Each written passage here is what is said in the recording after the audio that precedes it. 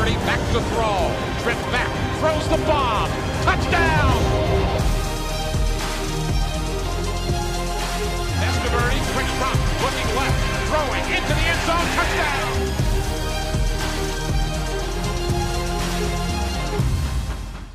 Hi, I'm Vinny Testaverde, and I want to welcome everyone to In the Pocket, presented by Jack Pocket. And my next guest is not only my good friend, but one of my favorite targets that I threw to, Wayne Chrebet. Wayne, welcome to the show.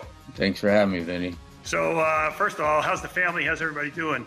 Family's good. Like I said, Kate's finishing his senior year in football. The little guy's playing soccer, and Lukey's at Georgetown, so pretty busy with the kids and, doing some work with you guys and the Jets. I do have a question about Cade. I saw a side-by-side picture of you back in the playing days with the Jets and him playing, I'm assuming that's high school. I want to know your opinion. Who has the better flex, you or your son? I don't know. He's still growing up. I might still have it. I had it what I looked like 15 years ago, but he has it now, so I don't look like that anymore. Well, if he keeps going, he'll be sporting the green and white just like his dad did, hopefully. Tell me about training camp. It was at Hofstra where you went to college, so maybe talk about that a little bit as well. Yeah, well, obviously the first training camp is, pretty much knowledge of me going straight from school with my backpack and my hat low, and the Harry Fisher, the security guard, wouldn't let me in because he thought I was trying to get autographs. So that was my first taste of the NFL, and I thought, it can't get any worse than this, So that was my first experience. But every year is just getting back to with the guys and spending all the time. But the locker room, those are the best stories. And just, with the fans, at Hofstra, it was just a great experience because I had watch practices when I was in college. So, that's my first memory, and that's what I treasure the most. Yeah. Another question for you. Let me get it. So do you have a favorite route that you ran, that you like to run? Yeah, it was the option route, like a 6-yard route. I had a choice to go inside, outside, or stay there. And, it's the kind of thing I tell people, in these seam routes we ran, we would look at the coverage, and I look at you, you look at me, and I'm like, do you see what I see? Like, you could tell the play was going to work, but people kind of didn't understand the connection we had. Like, you knew what I was going to do before I even did it, so you were ready to throw it. I didn't have that connection with really anybody else. We connected a lot of times, which brings me to one of the trivia questions I have for you. So out of the 41 career touchdowns that you have, how many do you think I threw to you? I don't know, maybe, between 15 and 20. Yeah, 15. All right, good. That's a good number. Yeah. A little more than a third of your touchdowns.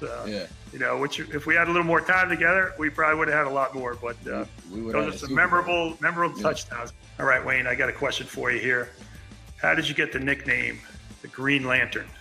That started with the big game we had down in Tampa that we came back on with a halfback pass from Curtis, which was the worst pass I've ever seen in my life. But after that game, the game winner, just some people started calling it the Green Lantern, and it kind of stuck. And I guess it's one of the best nicknames I've had. Yeah, another question I have for you here is I want you to talk about the Monday Night Miracle game. You had such a great impact and made so many plays in that game. What do you remember best or most about that game? Just, how we went from having the worst half, couldn't do anything right, to couldn't do anything wrong going into the fourth quarter. But that is one of my favorite games. I know we connected on 2 touchdowns, and actually we tied it up with your throw to me. But I do remember the fans, how crazy it was. People were leaving, and then as we started coming back, it seemed like people were coming back in, but only on the lower bowl. And I tell you, it was loud with about half the fans than it's been any other time. I mean, they wanted to see a win that night, and we, provided that for them, and definitely one of the, highlights of my career. I just want to thank you for coming on the show today. Appreciate you being in the pocket, presented by Jack Pocket. Great to talk to you, man, as always. Same here, Wayne. Good to see you, pal.